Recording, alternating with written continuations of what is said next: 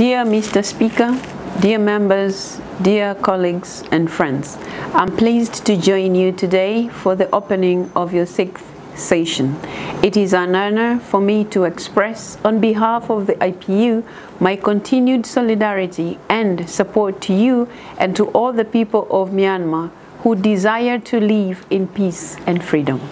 My fellow members, the committee representing Pyidaungsu, Hluttaw, CRPH is the only democratically elected representative body of the people of Myanmar. Your work is vital to laying the foundations for a democratic future for Myanmar.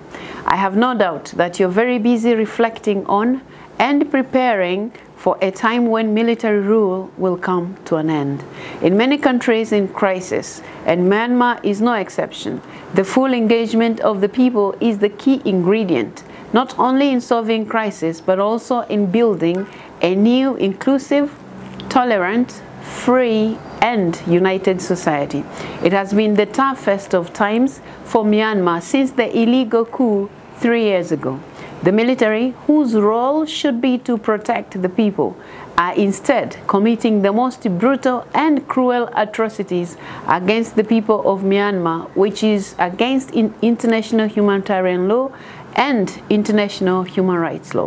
While we mourn the thousands that have died, we must also prepare to take action, and when time comes, hold all those responsible accountable for these cruel acts.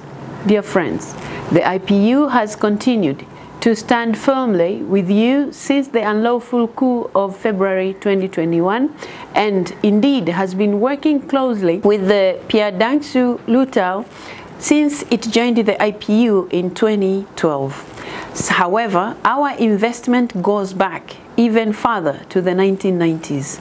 During decades of military rule, the IPU Committee on Human Rights of Parliamentarians lobbied for the human rights of hundreds of Myanmar opposition parliamentarians. Since 2021, the committee has again taken up the cases of human rights abuses of Myanmar members of parliament, and we will continue our work until all are free and safe.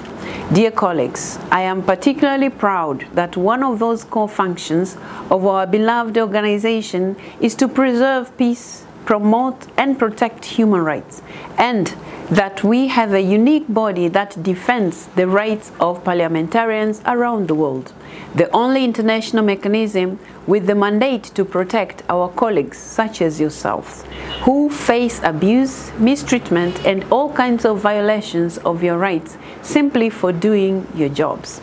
We wish you and all the people of Myanmar a continuation of strength that you have shown thus far, and hope that you can regain your freedom and restore the rule of law to your country as soon as possible. Dear colleagues, I wish to reiterate my personal and IPU's full support for the work of this committee. You can count on me. I'm on your side, and I'm always ready to help you carry out your important mandate whenever need arises. I wish you a fruitful session. Thank you.